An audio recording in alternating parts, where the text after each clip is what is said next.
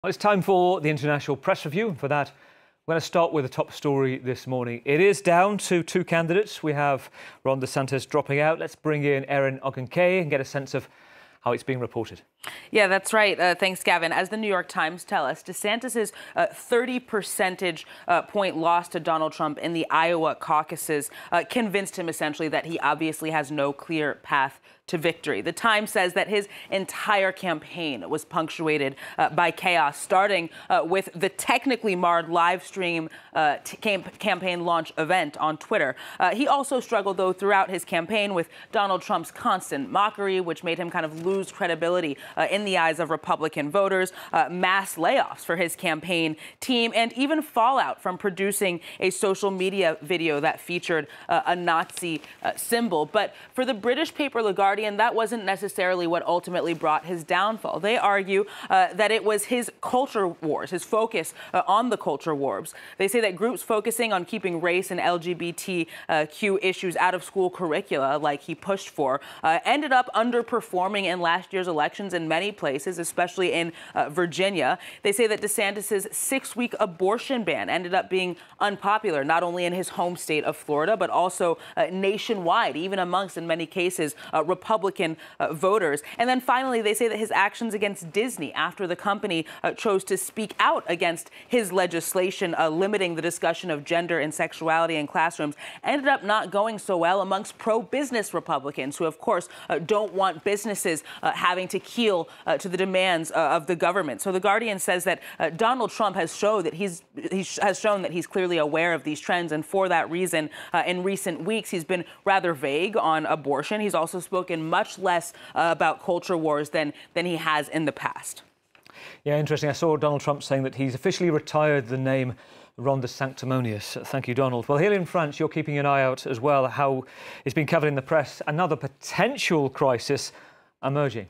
That's right. That's signs that farmers' anger is rising. They're multiplying, according to the French paper La Croix. For weeks, they've been alerting public officials to their struggles, but it was only after they began blocking a major highway in the south of France several days ago that the government finally started to take the issue seriously. Now, amongst their concerns are skyrocketing costs, a raft of new regulations, especially from the European Union. They also decry the gap between government injunctions and their reality. The government says that farmers are essentially responsible, or they're being tasked with guaranteeing the nation's food sovereignty. But they say maybe they have that mammoth task, but at the end of the day, they're struggling to make ends meet at the end of the month. Libération, for its part, the left-leaning paper here in France as well, reminds us that farmers also immobilized Germany. They blocked borders in Poland. They disrupted imports in Romania and even upended the political landscape in the Netherlands before beginning to express anger here in France. Still, the farmer situation in France has been really well documented since the 1970s, as Libé says. The paper reminds us that the number of children born to farming families fell by 58% between 1952 and 1972, and that has gone against the national trend for that period. And then the sector also has a much higher number of suicides than others. Over 150 farmers or agricultural workers per year take their own lives. Interesting. And politically, this seems to be one area, the protests, that the opposition in France appears to have seized on. Yeah, and not just any opposition, Gavin. It's the National Rally Party in particular that's used this growing movement to highlight its anti-EU stance. Now, mirroring its far-right allies in places like the Netherlands and Germany, the French National Rally dreams of essentially becoming a spokesperson for farmers' anger. The party's leader, Jordan Bardella, as Le Monde tells us, has been painting his party, the National Front, as the only one that's capable of defending farmers against an EU that wants to essentially destroy French agriculture, as he puts it. In other words, it's an opportunity for the party to kind of revamp its claim that it is the only party that's looking out for forgotten France, similar to the way that they tried to seize on the Yellow Vest protests in 2018 and 2019.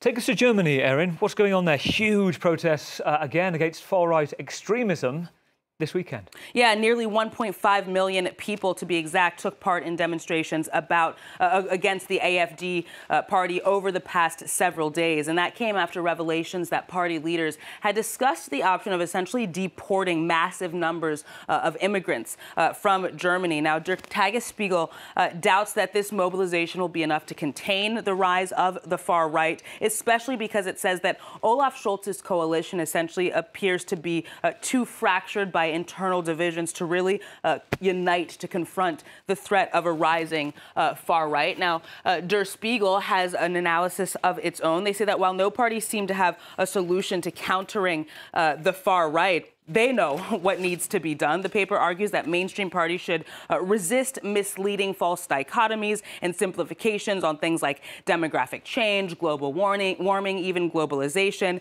They said that they need to brand racist rhetoric by the far right as such. And finally, they say they need to stop elevating parties like the AfD by placing its issues at the heart of political debates. Of course, they're talking mostly about immigration. Instead, they say that other parties need to start focusing on the AfD's lack of credibility, its hypocrisy, its lies, and its charlatanry, I quote. Now, I think there's an interesting piece to finish with, Gavin, from The Economist, because it reminds us that lawmakers are on the path to kind of acknowledging that Germany does need immigration in at least one way. Now, given the country's slow birth rate and shrinking workforce, last week the Bundestag passed 2 immigration bills. One indeed makes it easier to expel asylum seekers, but the other, well, who have dubious cases, but the other will actually make it easier for immigrants to obtain German citizenship. Gavin. Yeah, it's going to be a big theme for the European elections coming up. Erin, thank you.